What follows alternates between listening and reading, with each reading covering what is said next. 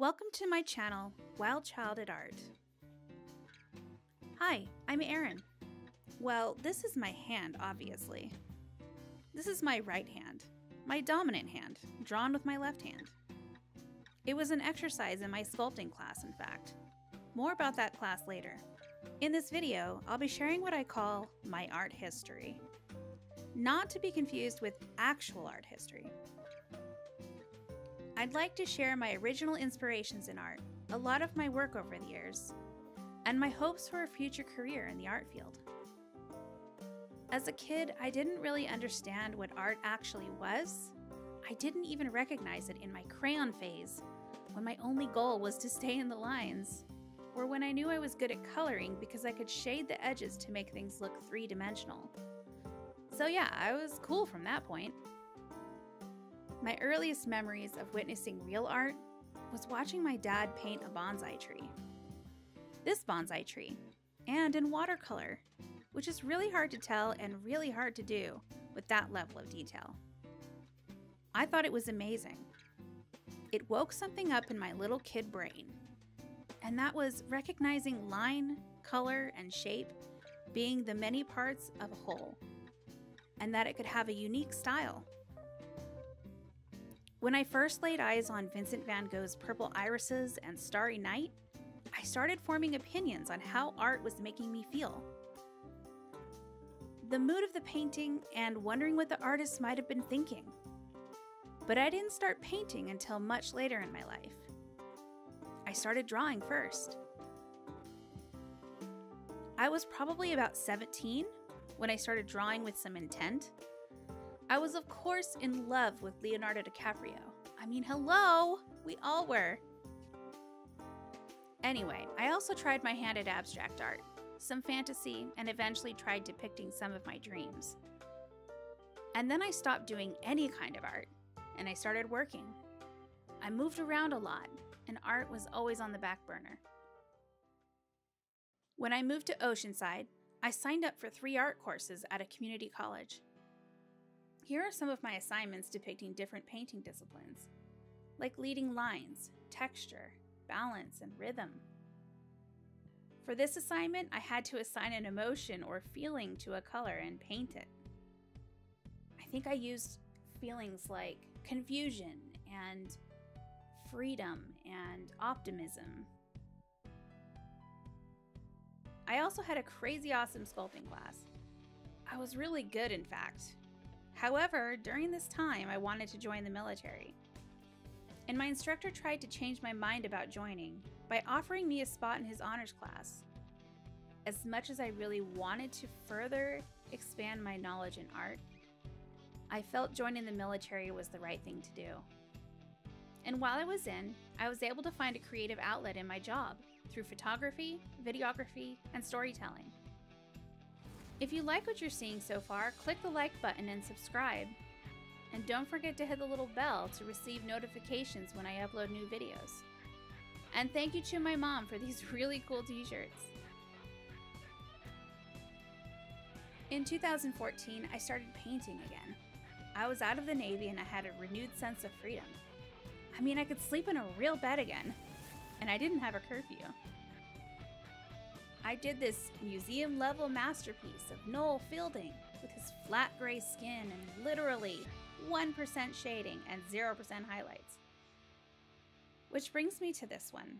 People ask me, what is this? It's from a photo of me when I was 17.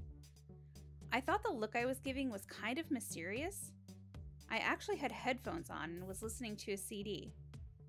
I know, right? Boomer! Anyway, I ended up with purple skin, which I thought looked pretty cool. It was also my first time using oil paint. You can tell because the texture looked a little lifeless after drying, and the oil soaked through the mixed media paper. I just didn't know what I was doing with it. I only ever used acrylic at the community college. The eyes were probably my favorite part. It kind of looked like you could jump in them and travel to another dimension. I was really weird back then. You can see that I painted over the lower part of my face, and that was because I thought the proportions seemed off. This was the original drawing, And yeah, even today, I still think it looks off. I don't know. Now the question is, will I finish it? I guess we'll see. In 2019, I was asked by a family member to paint this landscape of the Colorado Rockies for someone else in the family. It ended up looking wonderful. I surprised myself. My favorite part of the painting was the snow-capped peaks. I loved using bluish green in the shadows. It gave it a very snowy feeling. And that lit a fire under me. I started painting a lot. I tried different styles, and I remembered how much I loved Impressionism. I learned a lot about oil paints and how to work in layers. With this painting, I learned a hard lesson about not using too much oil paint with a fast-drying medium. You can see as I was exploring different shapes in the sunset sky, I just kept adding more paint. So when it dried, it cracked pretty badly and left sort of yellowish splotches from the medium. Now the only medium I use is mineral spirits, and very sparingly. I also use much less paint. In this next painting, I started covering the canvas with multiple bright colors. So when I painted over it, little pops of brightness would peek through. I was still learning more about layering, and I thought it looked really cool, at least the colors did. But in the end, I thought it looked a bit wonky. And I realized I needed to brush up on my drawing, because drawing really is the foundation of painting. So I drew lots of different random things.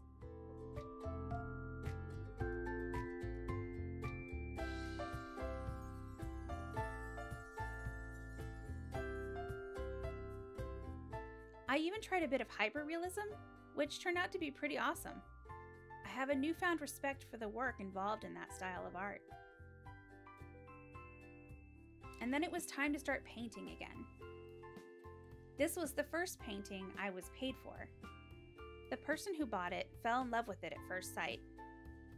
It truly felt a little weird accepting money from her, because I didn't think it was my best artwork. But she wanted to encourage me to keep going. And it did encourage me.